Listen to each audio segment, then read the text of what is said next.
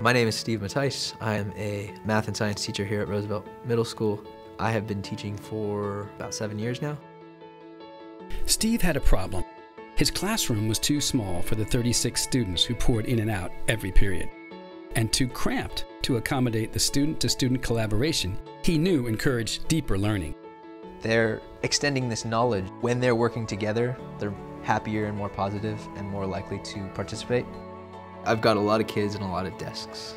Things pile up very quickly. Even kids can sort of pile up very quickly in here. The maneuverability of this room is not always fantastic. Then he met the folks at the Third Teacher Plus, whose job it is to help educators reimagine their learning spaces. See how they all took on the challenge of remaking Steve's classroom to be a home for exploration, creativity, and better communication. Teachers around the country will totally identify with this classroom. An incredible number of kids and limited space. So one of the things we're going to be looking at is how does Steve move around the classroom?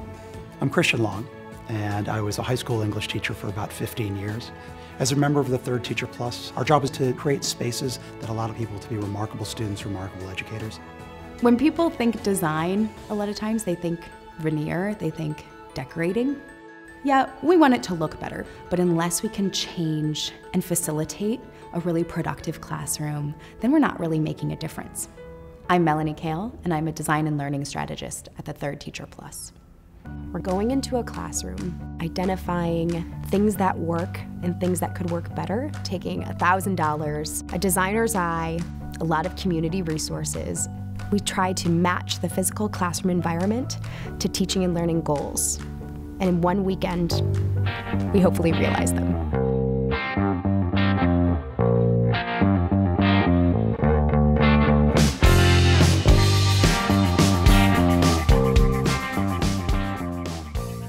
So Stephen, tell us a little bit about this classroom, how it works, how it's laid out. There's very little room to sort of move through the middle, so I kind of stay on the outskirts when I do have to move around. I've got 36 kids, plus backpacks, books, jackets. There's so much stuff just within the aisles. Just trying to get through is almost like trying to get through rush hour. In your world here, what is crucial that you have up here to be successful in class? I use the Elmo or the overhead a lot, just for more direct teaching. The Elmo is a document camera that connects to a projector and projects anything that I'm writing up onto the screen. It's not a big workspace. Like, obviously, I've got a stool here to sort of make do. I do MacGyver this stuff. What we're hoping to do here with Stephen's class is to really support this idea of collaboration. He's got to focus on teams. So you see these groupings of 4, but at the same time, there's very little room from grouping to grouping.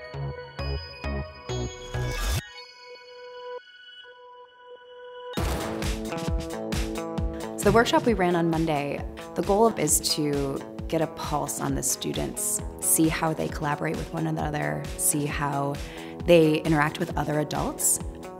A lot of times words don't encapsulate what we're thinking. So we created a gallery wall for them to facilitate visual listening. The visual listening wall has hundreds of photos, it can be any size, and we give them dots to vote with.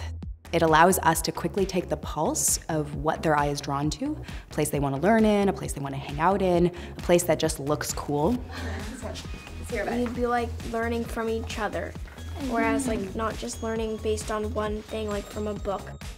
And what we notice with them is they like sitting in their groups of 4, but they want to feel like they're a part of a whole.